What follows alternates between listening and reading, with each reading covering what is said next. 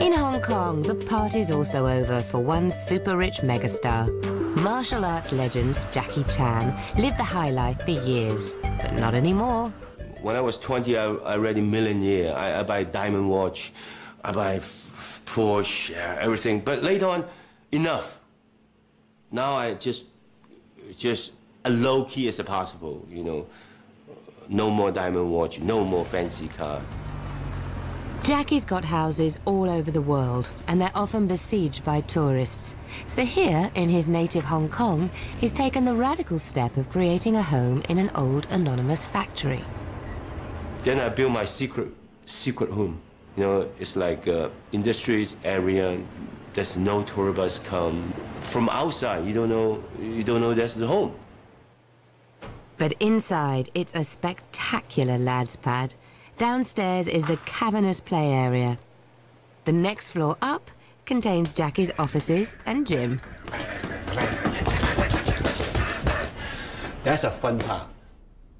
It also contains his private apartment, accessed, like something in the movies, through a secret door. That's my bathroom. Looks like bathroom.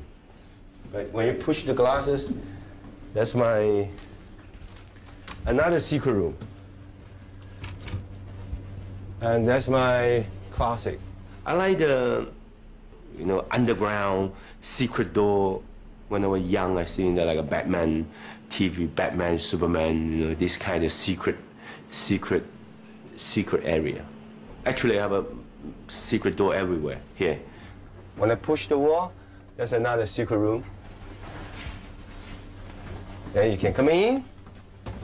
There's another small area, then you push through, then that's my bedroom.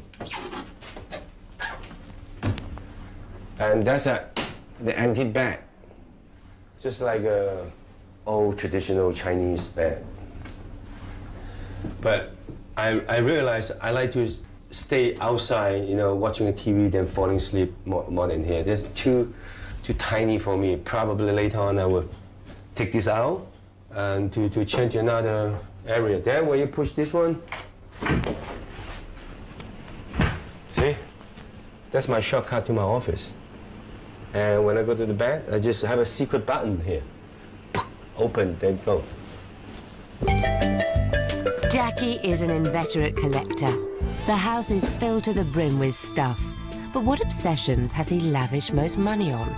Martial arts memorabilia? Age-old samurai swords? And that's my bar area, the bar area with a lot of teacups.